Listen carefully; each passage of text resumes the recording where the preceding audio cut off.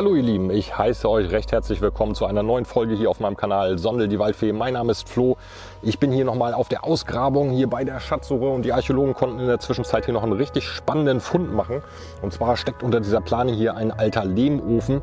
Der ist auch relativ groß. Das passt nicht so ganz zu den bisherigen Siedlungsspuren und Siedlungsbefunden, die wir hier gefunden haben. Also das heißt, hier muss im Umkreis noch mehr Besiedlung irgendwo versteckt sein. Ja? Und ich gehe heute mal mit dem Deus 2 von 𝗗𝗠𝗡𝗧𝗏𝗏𝗏𝗏, schöne Grüße an dieser Stelle, Jochen, nochmal zwischen den Baustraßen suchen. Und ich bin gespannt, was wir heute noch an Relikten und Münzen finden können. Seid mit dabei, lasst mir schon mal einen Daumen da. Jetzt kommt das kurze Intro und wir sehen uns dann gleich beim ersten Signal.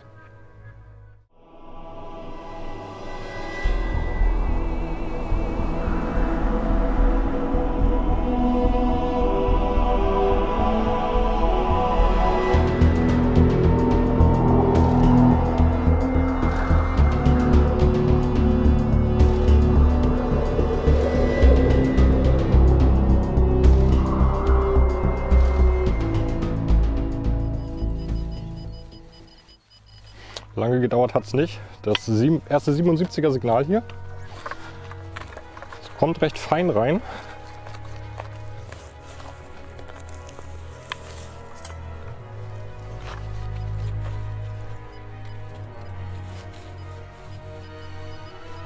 Es soll schon draußen sein.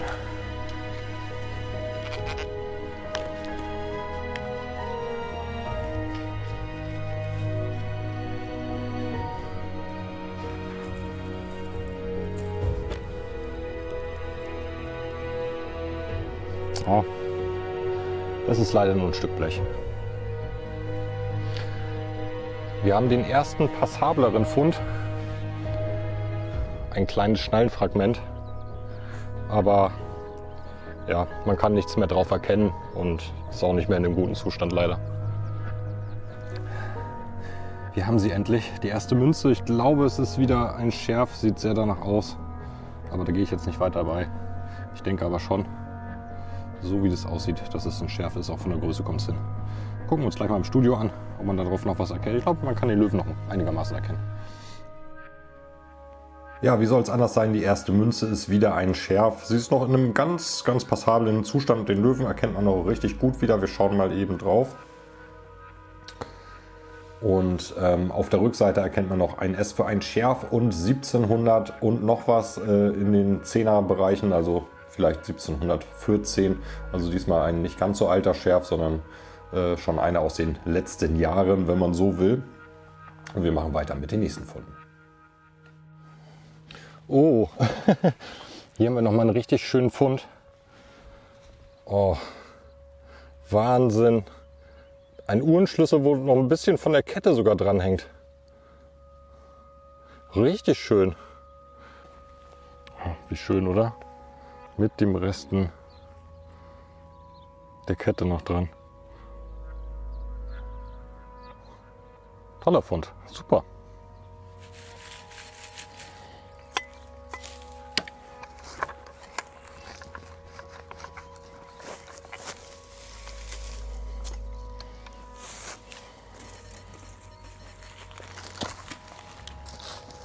Ja, hier kam noch mal ein kleiner Fingerhut, aber wie ihr seht, ist der hier schon komplett gebrochen. Oben drauf fehlt es auch. Schade. Im Ganz wäre der wieder richtig hübsch gewesen. Ja, ich glaube leider, es ist nur ein Knopf. Ja, einer Seenbronze-Knopf. Öse ist noch dran. Ach. Schade, ich dachte schon die erste Silbermünze. Ja, schauen wir weiter.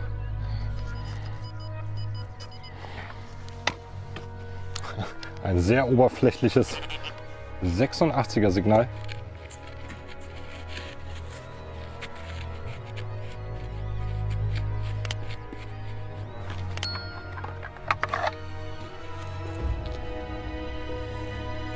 Oh, ich werde verrückt. Das ist, glaube ich, eine Münze. Und eine dicke. Es ist ein Euro. Es ist ein Euro, ey, ich dreh durch. Sehr, sehr geil. von 2002. Einer der ersten. Es ist unfassbar. Richtig orangene Patina ausgebildet auf jeden Fall. 1 Euro. Na Mensch. Kann ich mir auf dem Rückweg was zu trinken holen vielleicht. Aus Spanien übrigens. Aber witziger Fund.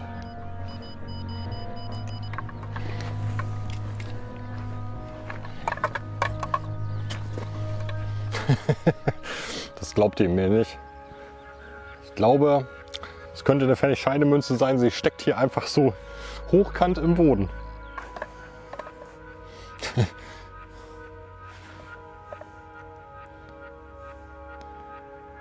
Aber sie ist auch sehr, sehr blank schon. Hinten meine ich noch ein C und ein G und eine Krone zu erkennen oder so. Ich glaube von 1802, aber ich glaube, es ist ein Pfennig. Nächste Münze. Die nächste Münze, ein Pfennig von 1802. Ich zeige sie euch jetzt nur mal von der Rückseite, weil auf der Vorderseite kann man so gut wie nichts mehr drauf erkennen. Und hinten sieht man noch ein C, würde ich sagen. Es ist in einem Wappen mit Krone drüber. Also bleiben wir mal dabei, uns die Münze nur von hinten anzuschauen. Und wir machen weiter, denn es kommen noch einige Funde. Und wenn euch das Video gefällt, dann lasst mir schon mal ein Like da. Und wenn ihr noch nicht habt, dann auch gerne ein Abo.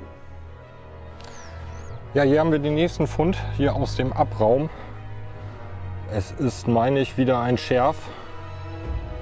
Ich vermute mal so Anfang 16. Jahrhundert. Schöne grüne Patina, aber viel erkennen kann man leider auf der Münze nicht mehr. Da steht da schon der nächste Scherf. Ja, es ist wieder ein etwas älterer Scherf, diesmal von 1562. Leider aber auch nicht mehr in so einem guten Zustand.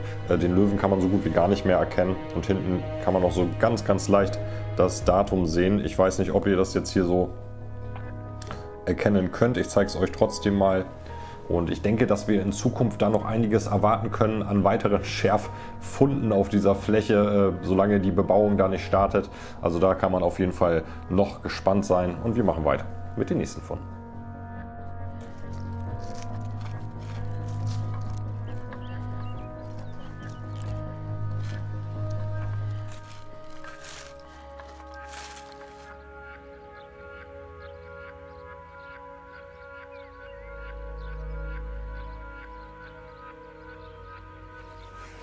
Oh, das ist ja erstaunlich.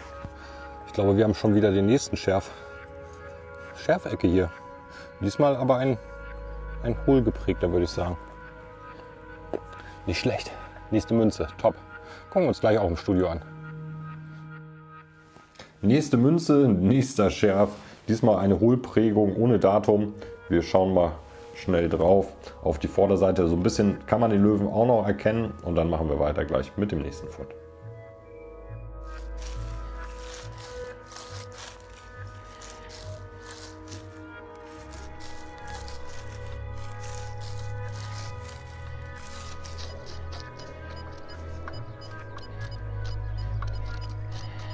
Das 70er Signal. Wollen wir mal gucken, was es ist.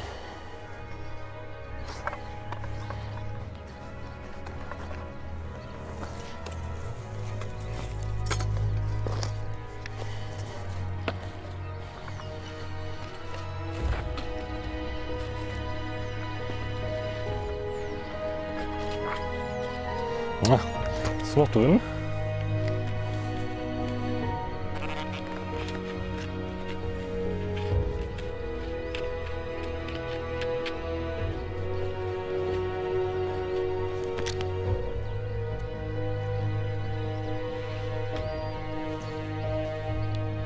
Ja, endlich wieder Blei. Wir haben hier nochmal ein 85er Signal im Aushub. Wollen wir mal zusammen schauen.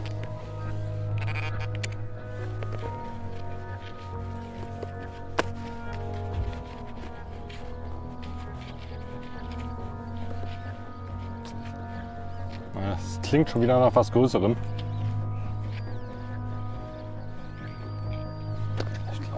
Blei, oder? Ja, es ist leider wieder Blei. Oh Mann. Wir haben sie. Die nächste Münze. Scheint mir auch wieder ein Schärf zu sein. Aber ja, da kann man auch leider nicht mehr viel drauf erkennen. Ja, schade. Ja, nächster Fund ist wieder ein Schärf. Wie soll es anders sein? Von vorne erkennt man eigentlich gar nichts mehr drauf und hinten kann man auch so leicht das Datum erkennen. Wir gucken nur mal hinten drauf. 1555 wurde diese Münze geprägt. Also auch schon fast 500 Jahre alt, und für so eine kleine Kupfermünze kann man über den Erhaltungszustand da auf jeden Fall nicht meckern. Ja, und natürlich gab es auch wieder viele andere Funde von Knöpfen bis Musketenkugeln und so weiter. Und ein Teil davon, den seht ihr jetzt.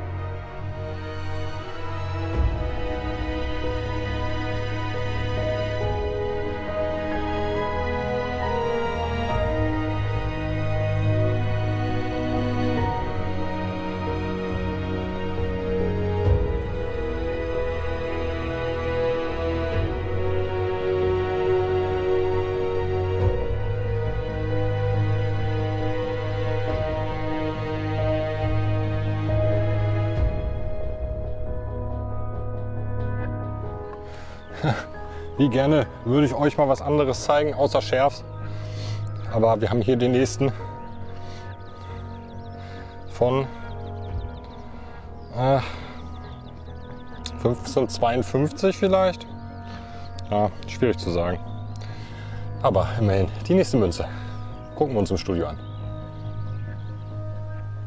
Ja, es ist wieder ein Schärf. Die Löwen kann man auch so einigermaßen erkennen und hinten auch das Datum. Ich meine, die ist von 1552, diese Münze. Also auch wieder gute 500 Jahre alt, nicht ganz. Aber insgesamt kann man sich da auch nur drüber freuen. So rum gehört sie. Zack. Schauen wir da schnell drauf. Und jetzt geht es weiter mit noch ein paar anderen Funden.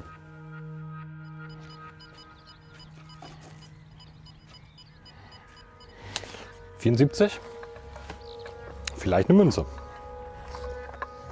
wenn man in den Boden reinkommt.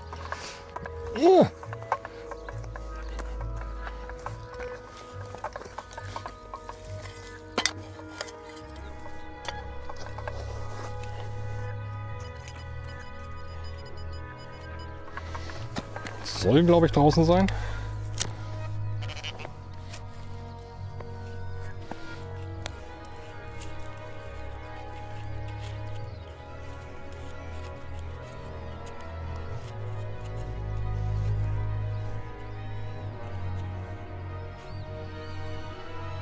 Oh, ne, es ist keine Münze, es ist eine kleine Messerkrone. Super. Sehr, sehr schön. Gucken wir uns auch gleich im Studio an. Ja, da liegt ja der nächste Fund, die kleine Messerkrone. Es handelt sich dabei um ein niederländisches Exemplar. Also es wurde in den Niederlanden gefertigt, dieses Messer. Das ist nicht mehr erhalten, sondern nur noch die Krone davon. Das scheint allerdings recht in Mode gewesen zu sein zu dieser Zeit hier bei uns vor Ort und wurde dementsprechend halt aus den Niederlanden hierher verhandelt. Das ist nicht die erste Messerkrone von dem Typus, die ich da auf der Fläche finde. Also auch wieder da ganz interessante Hinweise auf jeden Fall auf Handelsverbindungen. Und wir machen weiter mit einem Fund. Da könnt ihr mir vielleicht bei helfen, ob meine Annahme da richtig ist. Und wenn nicht, dann schreibt mir doch gerne in die Kommentare.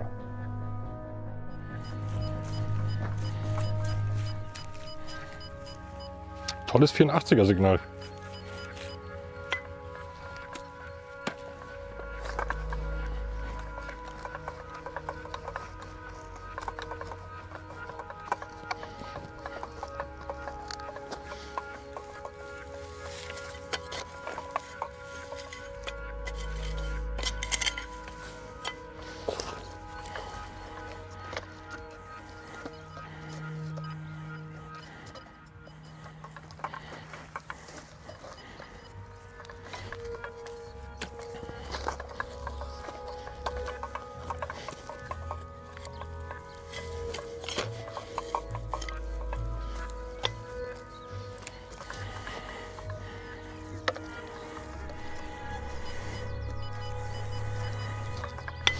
Immer noch drin.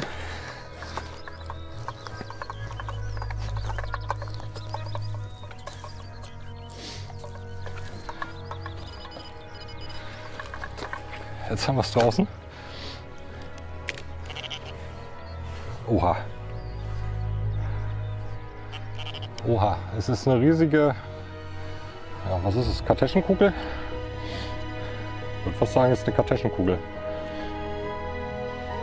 Ja, also ich würde auf eine Kartäschenkugel tippen, die ist so groß. Ich wüsste jetzt tatsächlich nichts anderes. Auf jeden Fall große Bleikugel. Sehr schön.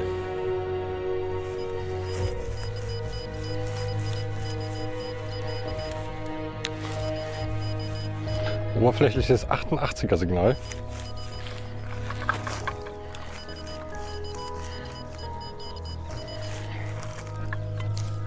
Das muss was Gutes sein, komm.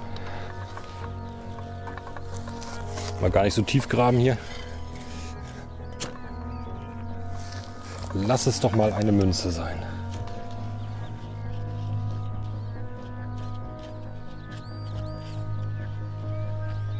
Nein. Ah.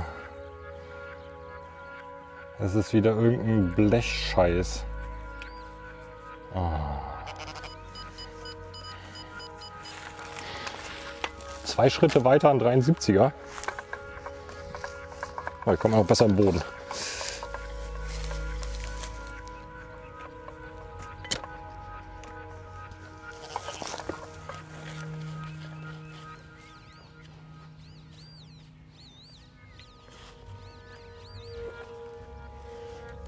Oh,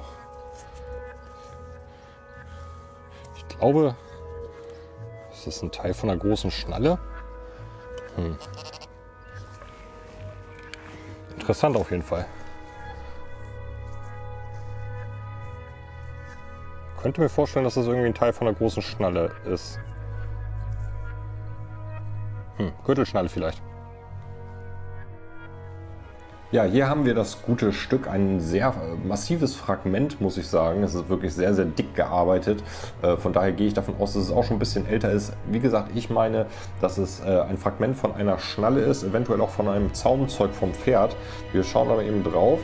Vielleicht könnt ihr da weiterhelfen, wenn ihr da eine Idee habt oder sagt, ja, das sieht für mich auch nach einer Schnalle aus. Dann schreibt es mir mal gerne in die Kommentare, weil bei dem Stück bin ich mir nicht ganz so sicher. Und wir machen auch mal weiter, so ein bisschen was kommt.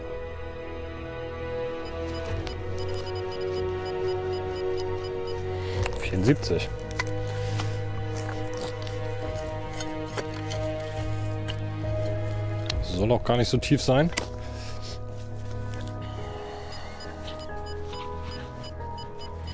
Ah, ist immer noch drin.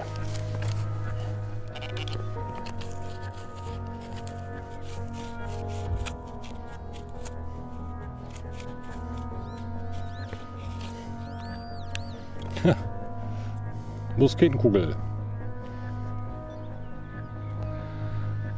Ja, das war ganz schön anstrengend, den Detektor die ganze Zeit durch das Dickicht zu schwenken.